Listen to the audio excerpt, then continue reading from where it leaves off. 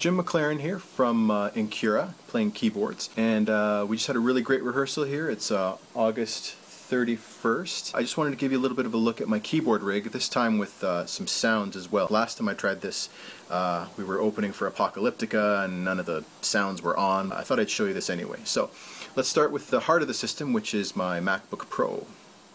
So, put very simply, my MacBook Pro is running MainStage, which is a program that is essentially just a instrument host, kind of like a VST instrument hoster. It's all the sounds from Logic and GarageBand all mixed together, and it's a beautifully stable system, and it's pretty much what I depend on, and I've never ever had a problem with it. I believe it's only about $30, and it's on the App Store, so that's very, very cool. So what I've got all the sounds for all the songs running down the corner here. These are all the songs that we're currently working on for our summer material. This is the custom little backdrop and template that I've sort of made. When I go full screen on it, the whole thing changes into that, which is quite nice looking actually. There's the album art for our new album. Basically what happens is it's being controlled by this M-Audio Keystation 88 ES, which is an 88 note controller.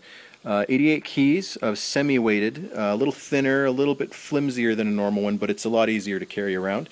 The Akai LPD8 is, you can see there's 8 pads and 8 knobs, is duplicated in MainStage, so you can see what happens when I hit each of these things, each of these drum pads. It actually changes something in MainStage. It turns on the strings, it turns on the clavinet, it turns on the mellotron. So if I play the piano right now with my other hand,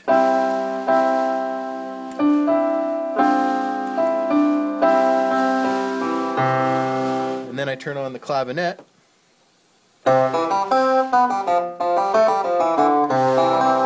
turn on the strings, turn everything else off, and turn on the mellotron.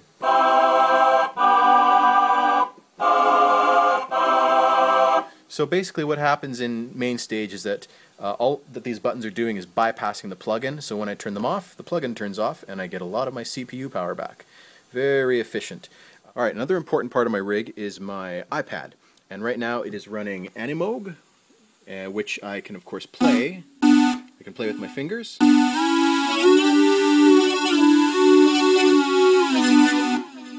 I've also got this Akai LPK25, all these crazy numbers.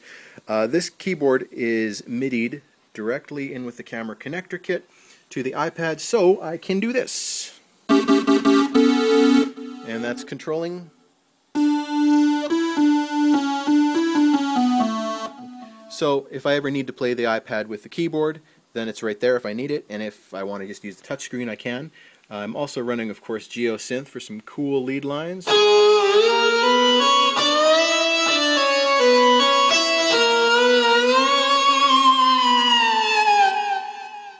And that never gets old. That's pretty fun. And of course, one of my favorite things, of course, is the Moog Little Fatty. And this keyboard is something I've been using a lot in a lot of my videos on YouTube. Of course,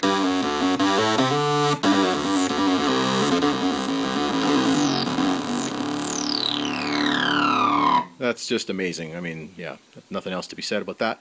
But one of the cool things I like to do is I'll turn to something like I'm Here Waiting, and I'll turn on the arpeggiator. And normally the arpeggiator runs off of a set tempo that you do. Right now I've got it set to MIDI clock. So what happens is you can see I've got a USB cable running into the input there. That's fed all the way back into here, into my MacBook, and I've set up a channel in MainStage on every patch right here. You can see it says MIDI out Little Fatty channel 1, and all that it does is sends MIDI clock. So what happens then is each one of these songs on the side has its own tempo. In this case, this song is Who You Are, and the tempo is 98 beats a minute. So whenever I'm on that song, it's sending 98 beats a minute to the MIDI clock here. So when I push my keys down, I get this.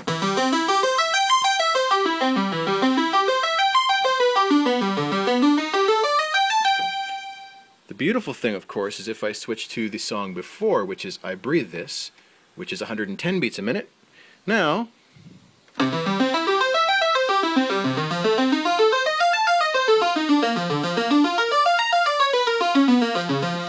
and of course if I switch to Get the Gun, which is 145 beats a minute, I now get this.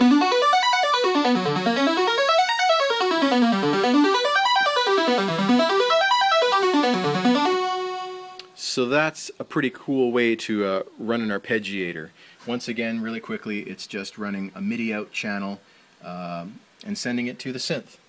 So that's a quick run through of my rig. Because I'm just using a computer for my main sound set, I can really use any keyboard I want as my main controller. If I go to a venue and they happen to have a house keyboard, maybe some Roland or Yamaha or Korg unit there, all I have to do is MIDI the keyboard to my MacBook and I've got all the sounds I need.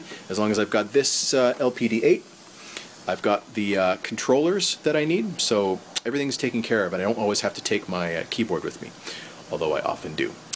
But thank you for watching. Talk to you later. Bye.